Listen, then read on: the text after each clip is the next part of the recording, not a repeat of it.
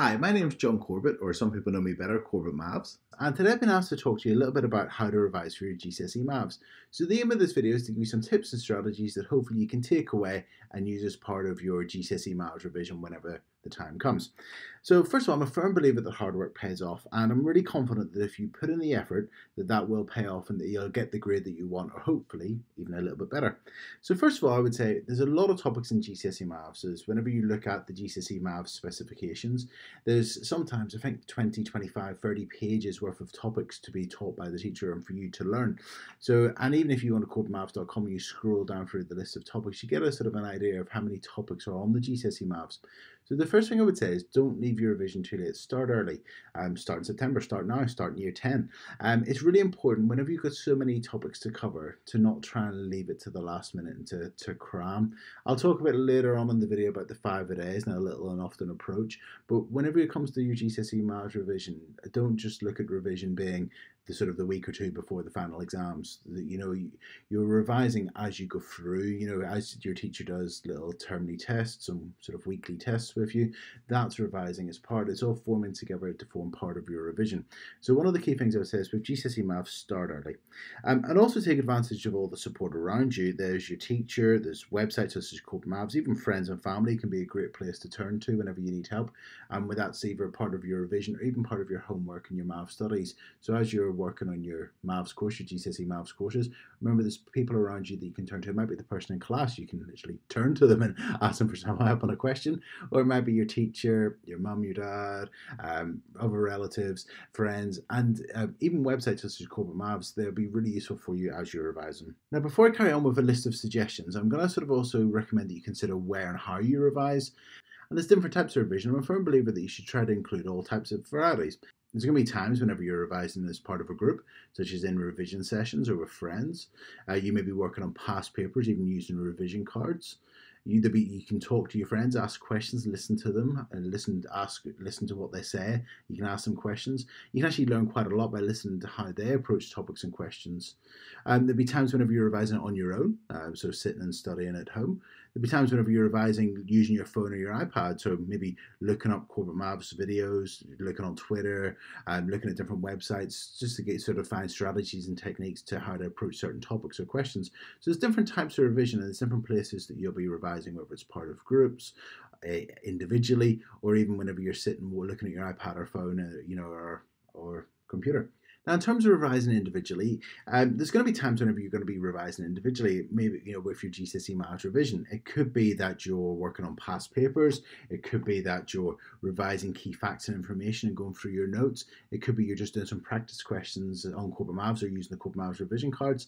Now, in terms of revising individually, I really recommend that you try and remove yourself from distractions, turning off your phone. I always find that the local library is a great place to go. Whenever I was revising for my GCSEs and A-levels, I used to go to my local library and study there. So try and find somewhere where you can revise quietly, whether it's at home, whether there's a sort of a quiet place you can revise at home away from distractions, or the library, or in school. So try and think, where you're going to do your individual revision and where you can revise best, where you can do that study without those distractions. Also, it's really important whenever you're revising, and even whenever you're just going through your whole GCSE Maths course, that you're equipped, ready to learn Maths and ready to revise. So make sure you've got all the equipment that you need. That obviously for Maths, you're going to be needing your calculators, your scientific calculators. They don't need to be pink. You can use, different colors of calculators, different types of calculators, but a scientific one, and make sure that you're familiar with it.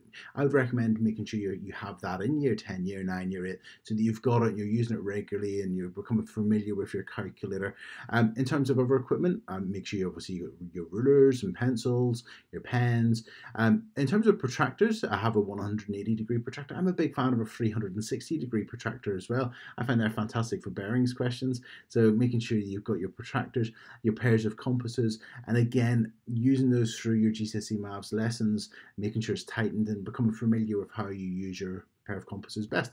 So obviously make sure you've got all the equipment for your revision, and also that you've got your notebooks. And whenever I'm teaching my students in class, I get my students to write notes as I'm going through the topics, and that notebook is a great point of reference for them as they're studying for their GCSE Maths exams. So get a notebook at the start of year 10 and 11. Make sure that you're filling out with information you're going to need to know, or maybe go back to whenever you're doing your revision. So there's some general tips in terms of revising and considering the places you revise, how you revise, having the equipment and so on. Okay, so I'm going to go through my 9 tips now to GCSE Maths revision. My first tip is use a little and often approach. So rather than leaving your revisions to the last minute, maybe cramming, doing 3-4 hour revision sessions in May, is use a little and often approach. So starting early and spending 10-15 minutes every single day doing some maths revision. And one of the things that I would highly recommend is using the 5-a-days.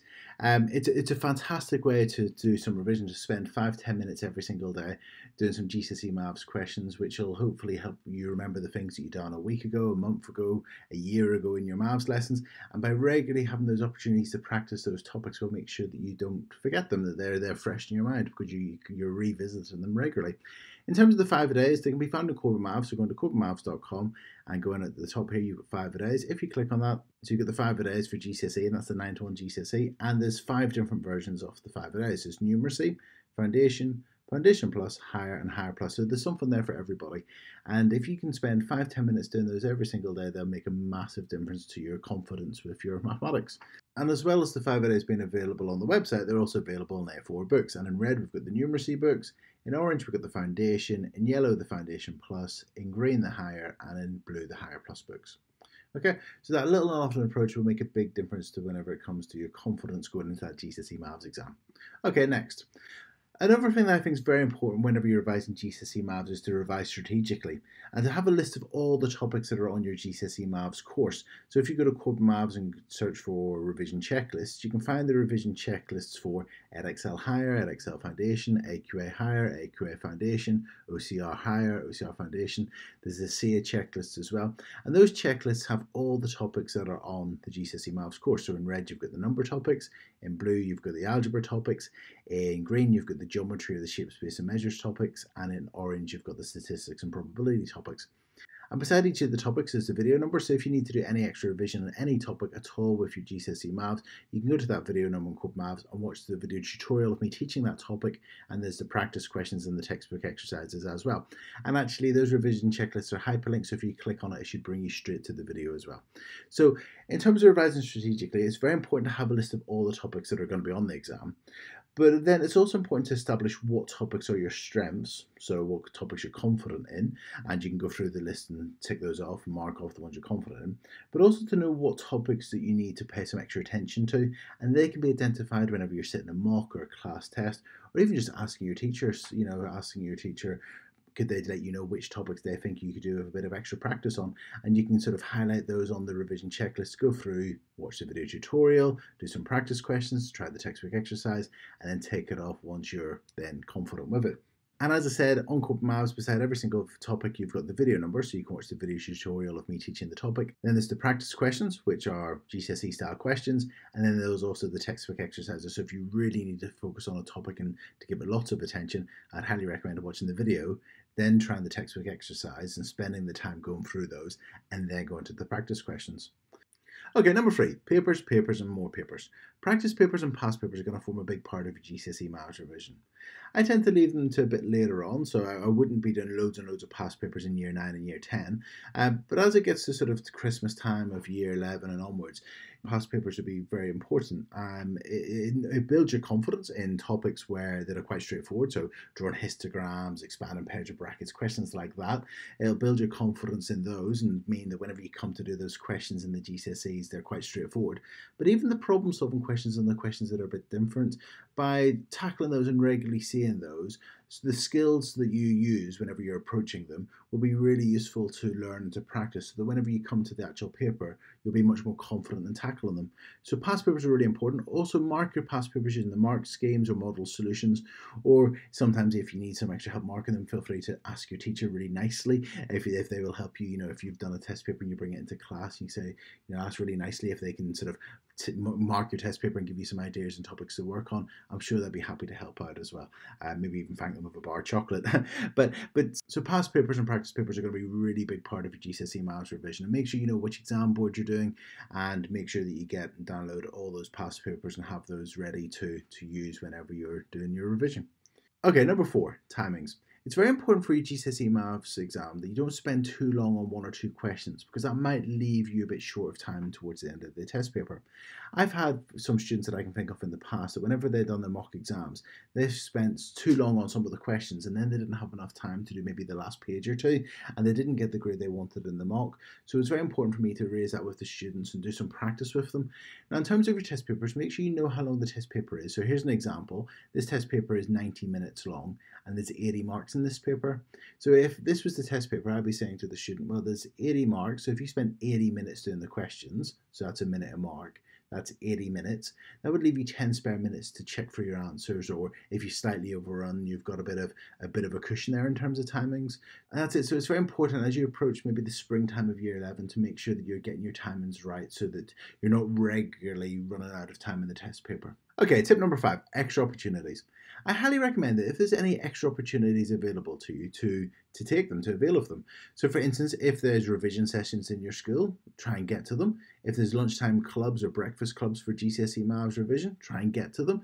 Even sometimes if a teacher mentions in passing, if anyone needs any extra help, I'll be in my room at lunchtime or break time. If you or a friend needs some help with a particular question or something in your homework, take those opportunities that are available to you. Even if you've got friends or relatives, maybe you've got a big brother or sister who've done well in their GCSE Maths, well, that's somebody who's there. You've got that opportunity to ask them, to pester them for some of their time to go through and do some work with you, or to help you with some questions. So avail of those extra opportunities if there's any there for you. Okay, number 6, in terms of revision, I recommend mixing it up, a bit of variety. So, if you're doing past papers, you can do loads and loads of past papers, but sometimes you can get a bit bored. It can become a bit monotonous doing the same type of revision over and over again. So try and mix it up a bit. For instance, the Corbettmaths revision cards, get yourself a set of those, and you can use those to revise instead. So you can sort of, use them as flashcards. You can look through, revise all key information, maybe get a relative to test you on them. You can sort them into piles of ones that you're confident with and ones you're not confident in. You can get a relative to pick a random one and ask, you say, you've got a minute, tell me as much as you can about this topic in a minute. You can even scan the QR codes on the back for the video tutorial questions and answers. So using the revision cards rather than just using past papers all the time can help mix it up. Go into revision sessions. Sometimes the teachers might do carousels or circuits of exam questions and mix up the activities a bit for you. Even things such as getting window pens and, at home, writing on your window some of the key information that you might need some help revising. So for instance, here we've got the transformations of graphs, and it might be that you use your windows to draw those on so that every single time you look out your window, you've got some maths there that can hopefully sink in. Even if you're struggling to remember the circle forms, why not get a packet of biscuits and some icing and do the circle forms on the biscuits and take some photographs of them and then eat the biscuits. But try and mix up your revision. So rather than just do past papers all the time, do maths in different ways. Maybe if you're going to school and you've got some spare time, stick your headphones in and watch a Corbettmaths revision video on the way to school every day. But these are some things that you can do to just help mix up your revision, so then whenever it comes back to doing the past papers, then you're feeling a bit fresher for it. So try and mix up your revision. Okay, tip 7, lesson time. Try and use your lesson time wisely. Remember that you've got 3 or 4 hours every single week in maths lessons. So that's going to be where the majority of your maths learning is going to happen. Yes, revision is very important, but use your lesson time wisely. Try not to get distracted by other people, or try to minimize your daydream. And I know it's going to happen sometimes. I'm guilty of it sometimes, just looking out the window and sort of going into a world of my own. But try to sort of stay focused as well as you can. And because who knows, that moment that you daydream might be the moment that the teacher tells you something really important which comes up on the exam. So try to use your lesson time wisely. Okay, so tip number 8 is to create a cheat sheet. So a cheat sheet is where you get a sheet of paper, perhaps an A4 piece of paper to begin with, and you can write down whatever you want on it. If there's bits of information that you're struggling to remember for your GCSE Maths, perhaps the density is equal to mass divided by volume, you can write that down in your cheat sheet. If you need to remember what the angles in a pentagon add up to, 540 degrees, you can write that down. Angles in a hexagon adding up to 720 degrees, you can write that down. But the idea is you get one sheet of A4 paper and you write down whatever you want on your cheat sheet. Then whenever it comes to doing your practice papers and your past papers at home in September and October, you can use that A4 cheat sheet to help you. The idea is you can do that test paper, that practice paper at home, and if you ever need any help while you're doing it, you've got your cheat sheet that you can glance over and remind yourself of that information, and so it can obviously help you complete those practice papers. But then as time moves on and you move into maybe October, November time, take a fresh piece of paper, but this time it's going to be half the size. So instead of an A4 piece of paper, you've now got an A5 piece of paper, and you're going to create a new cheat sheet. Some of the information on the A4 cheat sheet you'll know now off by heart, so you'll not necessarily need to write that down. But some of the information you're going to have to condense. You're going to have to be selective because obviously you've only got half the amount of space. And then you can create a new cheat sheet, this A5 cheat sheet. And whenever you're doing your practice papers at home in October, November, you can then use that A5 cheat sheet to help you. Obviously, as you move into October, November time, you'll need less help than you did in September time. So that's why you've got that smaller piece of paper. But also you've learned some information and also you've condensed some stuff. Then as you get into December time, January time, whenever you're in your practice papers, create a new cheat sheet. And this time your cheat sheet's only going to be an A6 piece of paper. So you've got a much smaller piece of paper. It's now a quarter of the size of that A4 piece. And you can write down what information you can fit on there. And whenever you're in those practice papers at home in December, January time, you can use that A6 cheat sheet to help you. As you then move into February, March time, then create a new cheat sheet. And this time it's going to be really small. It's going to be A7. And you can write those little bits of information that you need to sort of a bit of help remembering. But obviously, as time's moved on, you've learned a lot of information and you've just been more selective in terms of what you're writing down. But obviously, as you're doing your test papers at home, your practice papers in sort of February time, you can use that cheat sheet, that little A7 cheat sheet to help you. And then finally, as you get into sort of March time, April time, you've now got a new cheat sheet, sort of a really small piece of paper, that A8 cheat sheet. You can just write those last little few bits of information you need to learn. And then as you get into sort of April time, May time, take the cheat sheets away. You hopefully won't need them by this stage. But then you've got all your previous cheat sheets that you can use for your revision. So whenever it comes to revising in April time, May time, you've got those cheat sheets you can look back over, make sure you're confident with them. They're perfect to put in car journey, they're perfect to look at during car journeys or bus trips or whatever. But you then got those cheat sheets to help you. But the idea is that in September or October time, whenever you need as much help as possible, you've got a big piece of paper. But then as time's going on, you're learning the information as well as being more selective in terms of what you need hints for. And yeah, so that's just a really great idea that my students found really useful whenever they're revising. They're called cheat sheets. I didn't invent them. I found them on Twitter. Someone else maybe invented them or created them. But I just thought it was a really fantastic idea. If I knew who I borrowed the idea from, I would love to be able to say who it was. Okay, number 9. And finally, tip number 9 is to use the fantastic websites that there are out there to support you with your GCSE Maths revision. Corbettmaths, I'm a bit biased, but Corbettmaths is a fantastic website that can help you for your revision because you've obviously got your 5-a-days for your little and often revision. You've got your video tutorials that you can watch if you need a recap on any particular topic. There's practice papers, as well as practice questions and textbook exercises. And there's also the revision cards and 5-a-day workbooks and so on. So the Corbettmaths website's got loads of resources there to help you. And there's other websites that might be useful as well. And use those websites along with your other strategies for revision to really help you and support you with getting through your GCSE Maths revision. And so that's it. So my 9 tips were: employ a little and often approach to revision using things like the 5-a-day. Spending 5-10 minutes every day will really have a big benefit. Revising strategically, so having those revision checklists and focusing in on those topics where you're less confident or need to do some extra work, using those video tutorials and practice questions to help you. Past papers, loads and loads of practice papers and past papers. Try to get as many of them done as you can before the real thing. Timings, do some work on your timings to make sure that you're completing the test papers in enough time so that you've got some time to go through it all at the end. Availing of those extra opportunities to go into revision sessions, or even having, if you've got relatives or friends that are good at maths, maybe asking them for some extra help if need be. Variety, so mixing up your revision, so not just doing lots and lots of past papers, but maybe using the revision cards, baking some cupcakes and icing some of the key information on the top of them and taking some photographs to help you remember them. Just mixing up your revision.